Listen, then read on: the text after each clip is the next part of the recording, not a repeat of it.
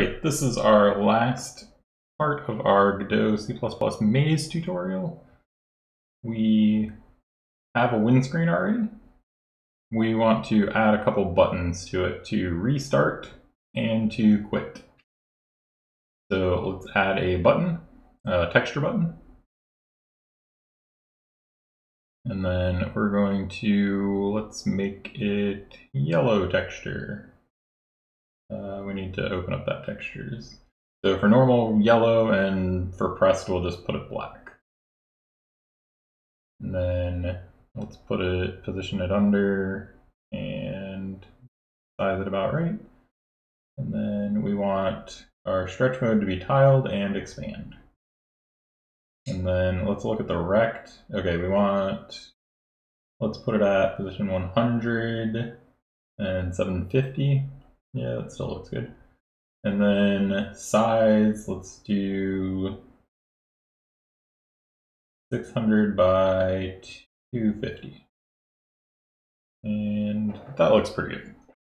So that'll be the size of our button. And then let's call this button quit button. And then we want a label to put our text on. So let's call this quit text. And then we want to put text of quit. And let's check the size, 600 by 250. So on quit text, let's put the size as 600 by 250. So it's exactly the same size as the button. And then we are going to center it both vertically and horizontally. And then we want to create a font for it. And let's go into the font and then drag the font over. Settings, we'll do size 100. That looks good. And let's change the color of the text. Let's make it blue. Let's make it right about there, maybe. Sure. Why not? Now we are going to lock the text so that we can't move it without the button. And then let's duplicate the button, and we'll call this duplicate restart button and restart text. And then let's change the text to restart. And let's drag it to about the right place.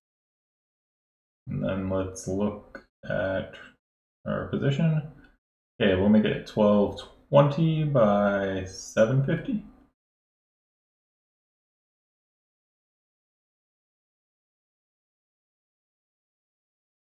And that looks pretty good.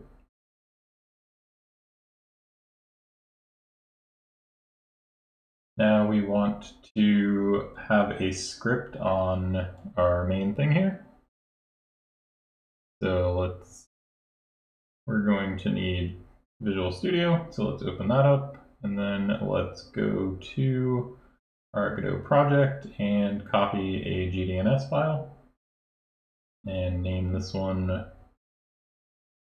rename it to windscreen, and then let's edit it. And we'll replace player with windscreen in resource name and class name. And that's all we need to do. Now in Godot, let's connect to the script. And we now have the script attached. So in Visual Studio, let's not forget this time, and we'll just pound include windscreen.h and register our class of windscreen right away. And of course, neither of them exists yet, so we're getting errors, but that's fine. Now let's add a windscreen file, both C++ and header file. And in the header file, let's ifguard it.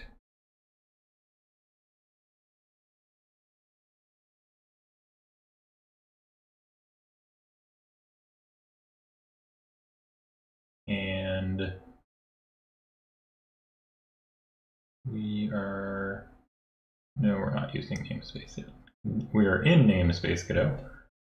And we also want pound includes. Pound include core Godot, as always.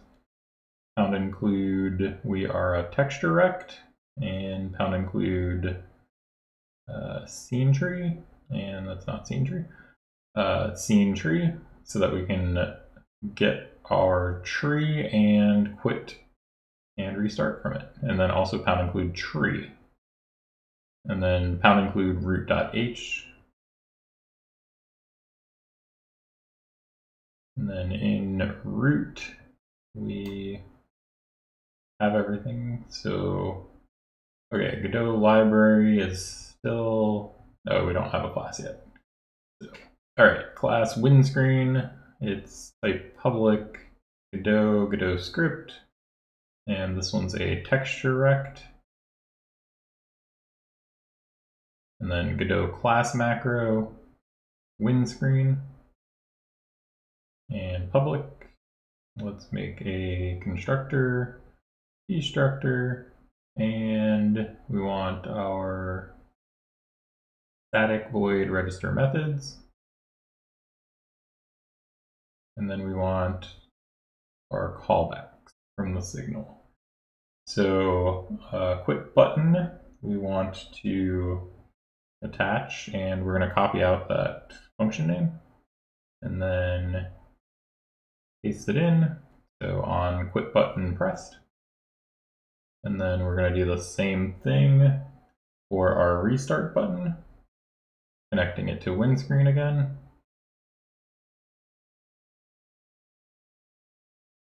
And paste it in.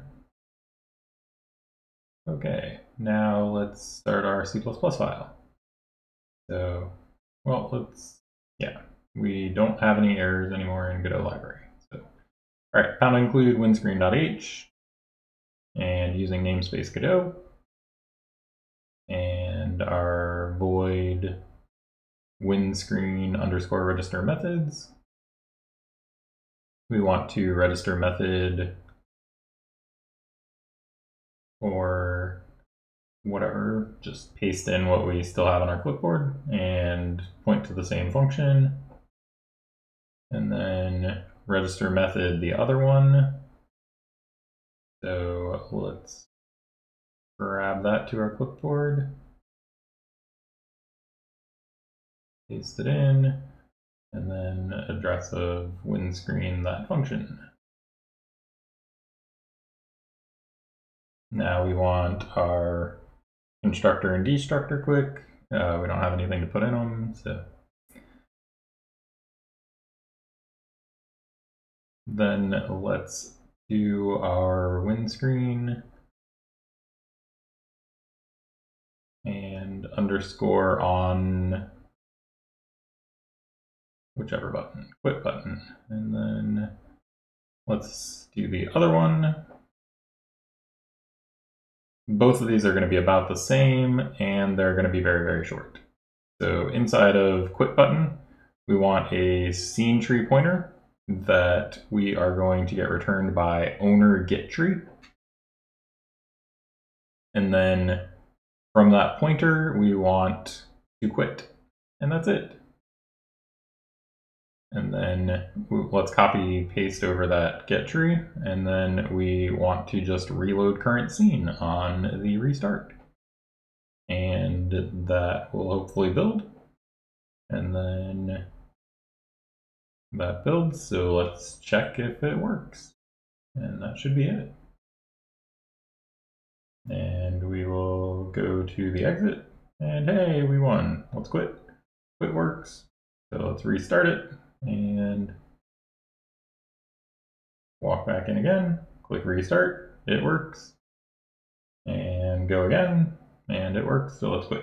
There we go. We are done.